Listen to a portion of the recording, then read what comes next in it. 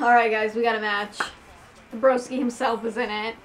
Zack Ryder versus Biggie Langston, beast of a man. Oh my god, he just tossed him up in the air like he was nothing. Come on, Broski. Get up. Oh my god, this is like almost not fair. This guy comes out with like chalk dust on his hands like, you know, I lift, bro. I mean, I know Zack Ryder lifts. He goes to the gym. I mean, look at him. But Biggie, he's just like a heavyweight. Oh my god. I'm like scared for Zack Ryder, but Zack Ryder's quick. You know, you gotta be careful because the bigger they are, the harder they fall. The bigger they are, slower they are. It depends on how athletic they are. My earpiece fell out. But I feel like Broski's got a good chance, you know, maybe. If he could just maybe distract Biggie. Oh my god, this is just brutal and painful. Ouch. Ouchie.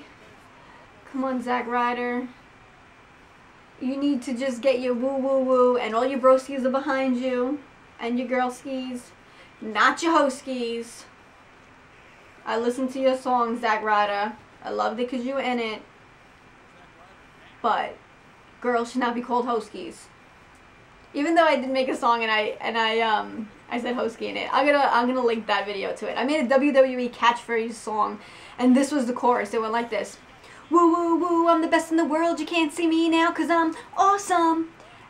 Ooh, and when I say catchphrase song, all the chorus just consisted of catchphrase. So woo woo woo is Zack Ryder. I'm the best in the world, CM Punk. You can't see me now, John Cena, 'cause I'm awesome. That's The Miz. You guys definitely go check it out. I did it with my friend Cassie.